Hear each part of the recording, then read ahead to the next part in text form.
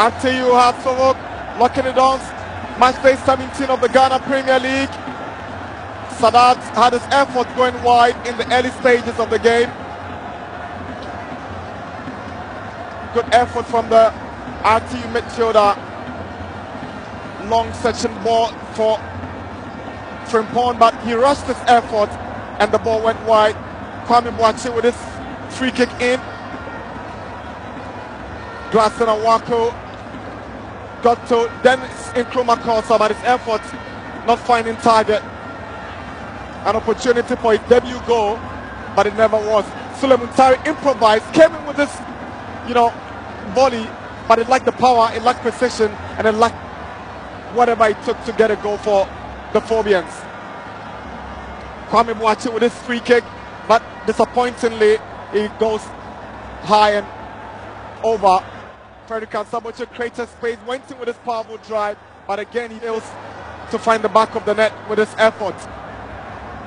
Nkrumah Kosa with his delivery, it was troubling. Larry Sumailas with a header, but that header not troublesome enough, but it was Frimpong creating the space for himself, but he's unable to hit the target as his effort goes wide and out for a goal kick.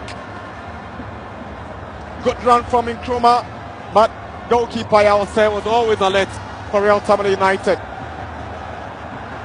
And this was where Hazlevoort really struggled to defend their lines, a scramble for the ball, but RTU doesn't make it count as Salim Adams finally gets the ball away for the Phobians. Victor Edu with an opportunity to score against his former side, he just couldn't make it count, and Frimpong equally can't do anything positive from this. RTU got a numerical advantage, but they didn't take advantage of it. Hazlevoort saw Amankwa red carded, and Hedi Mohamed's effort is not getting to Isakuka. Kwame Boakye, who saw a lot of the ball, saw this cross not connected well by Edu and falling gladly to goalkeeper Richard Atta.